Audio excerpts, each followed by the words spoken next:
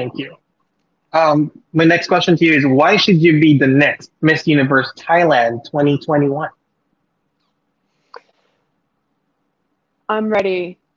I think I bring a fresh perspective and I will never stray from authenticity and my message. And it's time to break barriers. It's time to have young girls and younger generations have representations of someone they can relate to on a global stage, because the effect it will have will be nothing but positive. So I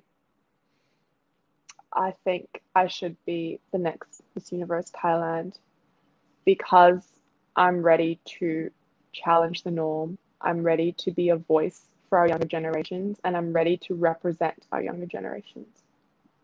I absolutely agree with you. You should be the winner. Oh, thank you. All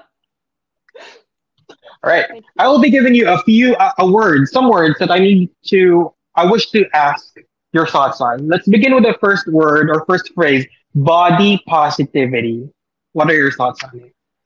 Body positivity is about embracing your body and understanding that your body allows you to do a lot of things that are capable. You know, you can work out, you can go buy food, you can move around and do everything in your daily life. But I also think what's really important to point out about body positivity is you can be positive about your body, but what always has to come first is your health.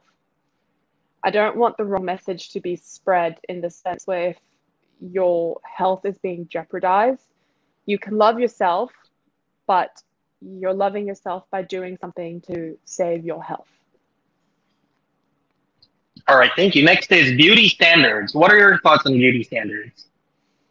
My thoughts on beauty standards is that it's changing all the time. So why are we conforming to them?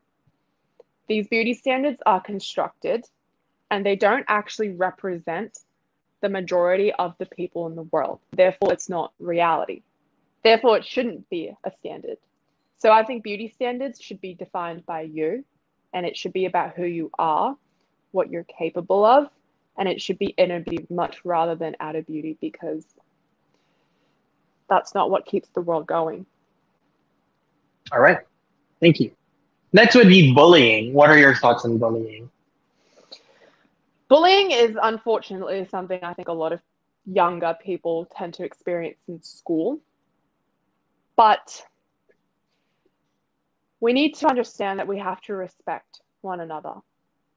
We're allowed to express our opinion, but don't express it if you have nothing productive to say and if it's criticism with no purpose. Constructive criticism is different. Bullying, I think, goes into really the human psychology of perhaps insecurities or whatever other foundations it may be. So I don't condone it, and I think you need to learn to respect one another. Okay, terrific. Thank you. Next would be lockdowns. We've all gone through it and we all know how tough it is, and some people have had it tougher than others. But you know, I think we have really seen how resilient the human race is in general with lockdowns, how we've able to rise above it and find what I've mentioned before, adaptability, to be able to interact with each other in other ways.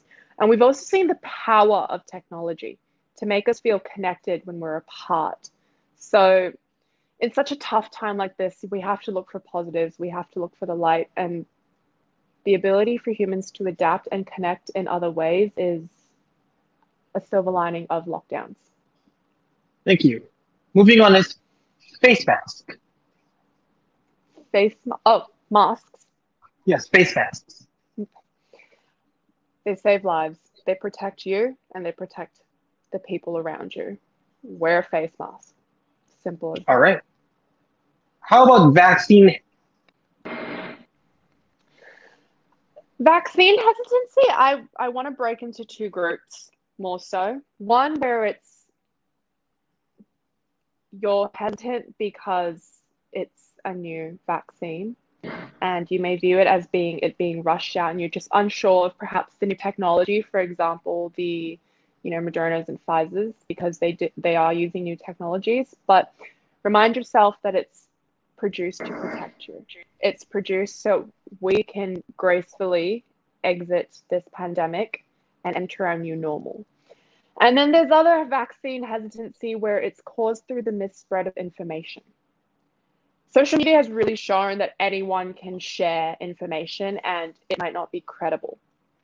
So I think that goes into your social responsibility that you have to your community, yourself, and even the world, to be responsible enough to not share information that you know is wrong and causes fear, and in the long run actually causes more harm than good. Right. Thank you. I really like the fact that you differentiated your thoughts about it. So thank you for establishing clarity. My next question to you is women empowerment. We have seen how women in leadership roles specifically can prosper. I talk about one woman specifically a lot, which is Jacinda, the Prime Minister of New Zealand. But she leads with compassion. And I think that shows just how powerful women are. New Zealand is prosperous. They are so progressive. And I think a lot of credit goes to the acceptance that Jacinda has, the compassion and empathy. Women lead more with compassion naturally because of the nurturing aspects we have. So when you see a woman doing so well, I think we should feel nothing but empowered, especially as a woman, to be one. We can take over the world. Who run the world? Girls. My next question to you is equal work for equal pay. Well, it's a legislation now in a lot of countries, and I agree with it 100%. People have different potentials. People have different experiences, no matter their age, color, education background. And education is quite a big one in Thailand, where you actually automatically tend to get paid more when you're on a same level as another person if you've had higher education. But I don't agree with that. I think a lot of things come with experience. People have different ways of learning and different ways of growing. So I'm a big believer in equal pay, equal rights.